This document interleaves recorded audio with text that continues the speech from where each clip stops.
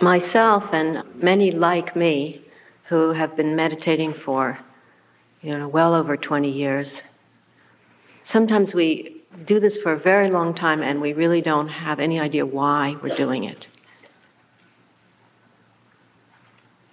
So one of the most commonly asked questions of the meditator in the middle of a difficult sitting period is, why am I doing this?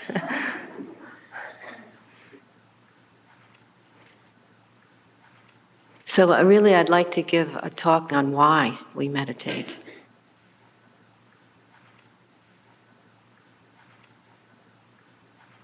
First of all, we do not meditate in order to be comfortable. Which is to say, we don't meditate in order to feel good. I hope shock waves are passing through the hall.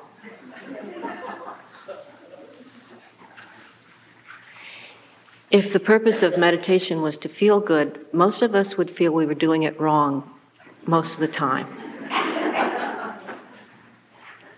The purpose of meditation is not to feel bad, however. You'll be glad to know.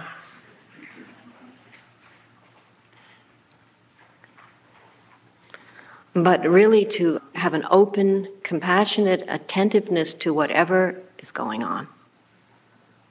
So an image that's often used is like a big sky, just allowing a lot of room for anything to arise and dwell and pass away.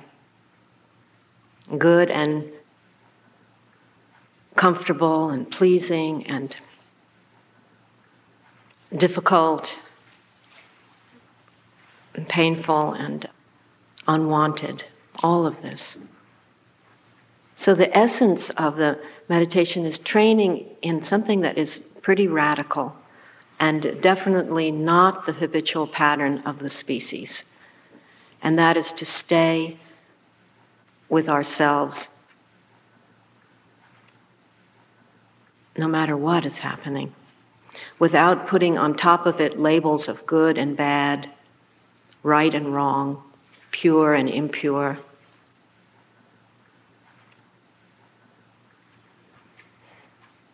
So if meditation was about just feeling good, I think all of us secretly hope that is what it's about. And therefore, a very common experience of the meditator is in a typical day, or a typical retreat, when you're feeling bored, restless, when your back is hurting, your knees are hurting, your mind is hurting, you feel like you must be doing it wrong because it's such a difficult experience. So I think that's the main thing, to get through your head. Get it through your head that it's not about feeling good. It's about a compassionate openness or a kind of ability to be with oneself and one's situation through all kinds of experience. So it's sort of whatever life presents you with, you're open to that. And this is pretty radical.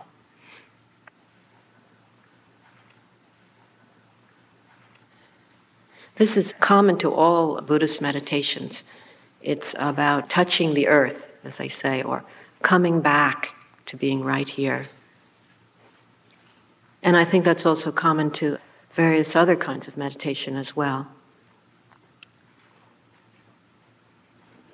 But certainly not common to all meditations, because there are also other kinds which you may prefer, which are more about achieving special states and somehow transcending or rising above the difficulties of life.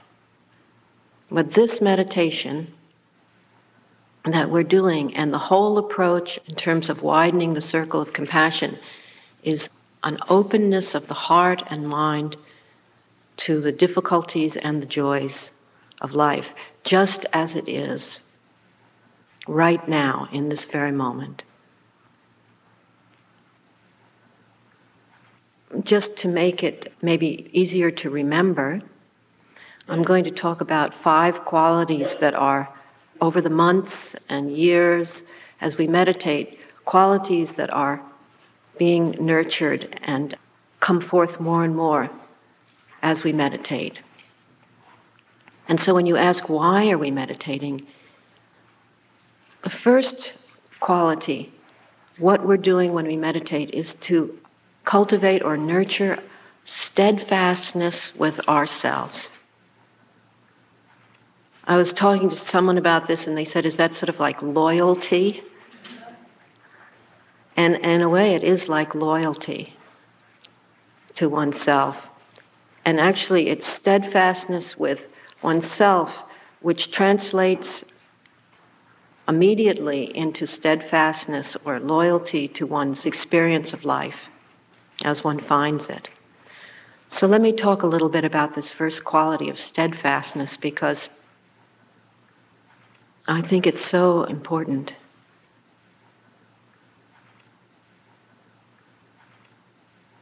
It means that you sit down to meditate and you experience what's happening in that moment, which could be speed, mind just going 100 miles an hour, body twitching, bumping, and, very like that. That's it. That's what you experience. And sometimes you can sit there for an hour and it doesn't get any better. So then you'd say, bad meditation session. Right? That's what we say, right? I just had a bad meditation session.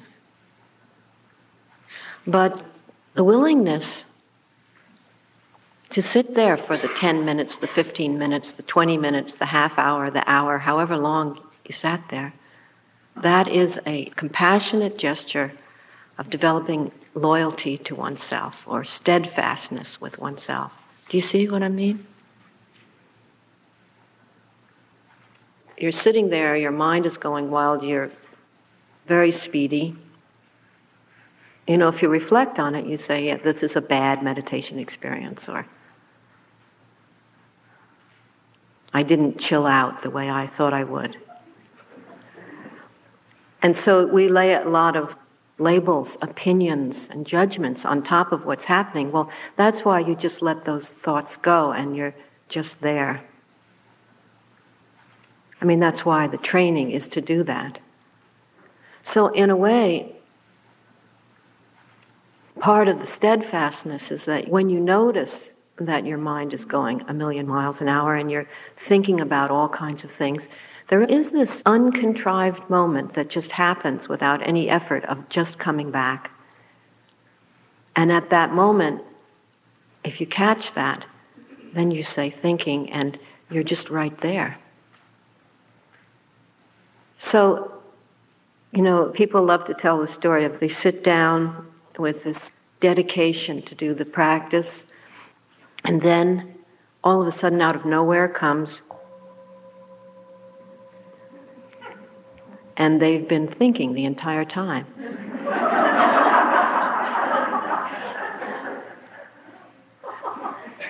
But at that moment,